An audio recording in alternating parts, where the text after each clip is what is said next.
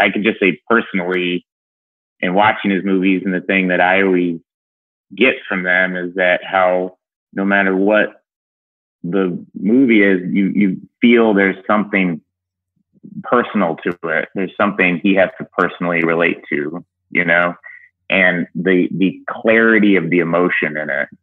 And it's like a, you know, just, but again, it feels all very intuitive.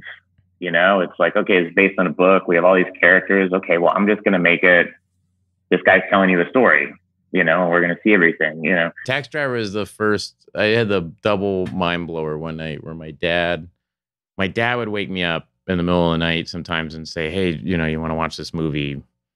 You know, it's too, you know, your mom won't let me, will get mad at me, but it's one of my favorite movies. And then one of the nights was Taxi Driver. But Taxi Driver, yeah, and then I would watch it over and over again. And I've said this a couple of times, I'll abbreviate, but Taxi Driver was the first time I saw something where it unlocked what you could do in movies where, you know, he takes Sybil Shepherd to the porno movie. Mm-hmm. It's terrible, that shot where he's on the phone with her and he's saying, hey, did you get my flowers? And you could tell she's turning him down.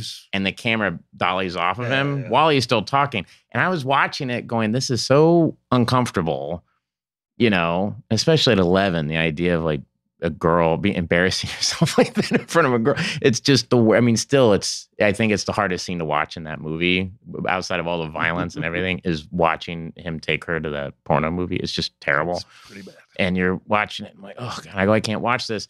And then that camera dollies off him and I went, oh, the movie can't watch this. It was like, it's like the filmmaker just went, I don't want to watch this either. I don't want to see this. Let's just go down here. And I was like, oh, you can do that, you know?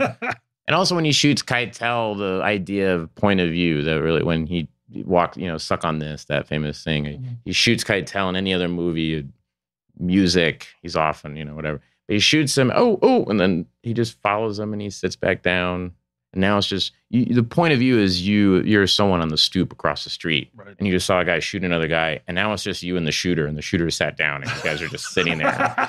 and it works on some level. Yeah. But no, I really like that movie, but it's a tough one. It's the scene, it's what they talk about in Raging Bull, the whole like, you fuck my wife scene. You fuck my wife. What? You fuck my wife. You know, and there's that thing where he was doing it on they're on Joe Pesci on his coverage, and he's like, you fuck my wife. And he's like, no. And then one take, he goes, you fuck our mother? And Joe Pesci goes, what? Like that. And that's the take they use. The take that he's responding to, you fuck our mother. He's like, what'd you say? Like, that's to give him something, you know, and he can make them in these really interesting ways, especially what he did with editing and camera movement, especially when you get to Goodfellas. But I remember being a kid and seeing Goodfellas, and I was like, well, that's the greatest thing I've ever seen. Right. And then I watched the Oscars with my parents, and I was like, well, that's going to win everything, you know? And then it was Kevin Costner won Best Director for Dances with Wolves, and I was like, wait, what? But even like Hugo, it's like, that movie's about, you know, film preservation, you know? It's like, he's got to be able to latch onto something. And I think that's what I admire so much about him. Even like the big scale movies, he finds something like that.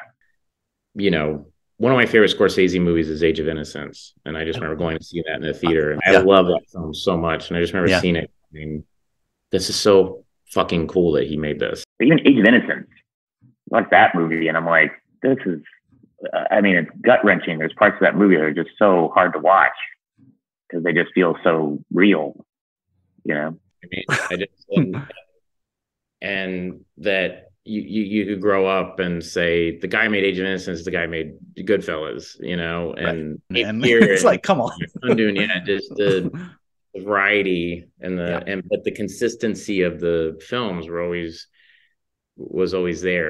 Anytime I see one of his movies, even The Irishman, I mean, I rewatched The Irishman recently, and I get really emotional in the last 30 minutes of that movie, especially the very last scene. I just am like, wow, this is so, it feels so personal, you know? Again, I just feel like anything with a Scorsese movie, it's like, even when it's uncomfortable, whatever, you just go, well, does that feel honest?